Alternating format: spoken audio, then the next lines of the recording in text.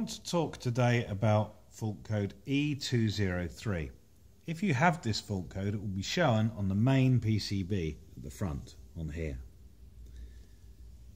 On a normally operating system, you would see LEDs lit on the PCB, which I'll show you a bit later. But this is what it would look like with 203.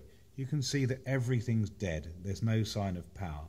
But you can check it's powered up nice and easily by coming over to the noise filter, which is here. You can see your live connection is here and your neutral is tucked around the back here. And if you measure it, you should see 240 volts across there. If this is the case, then I'm afraid the inverter PCB is broken. And this is either because the fan motors connected here or here have caused the problem, or the compressor itself, which is connected here, has caused the problem.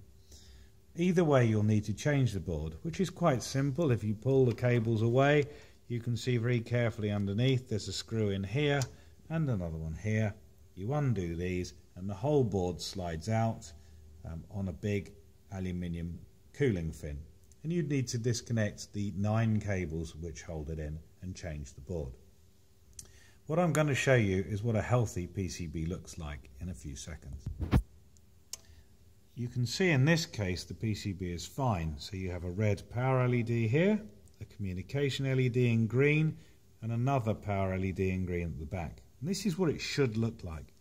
If you have just a general communication problem, i.e. this cable here has fallen out, or it's fallen out of the other end, which is on the main PCB here, all that will happen is when you come back to this board, the green one here will stop flashing and a bright yellow one will flash like the clappers to say you've got a problem.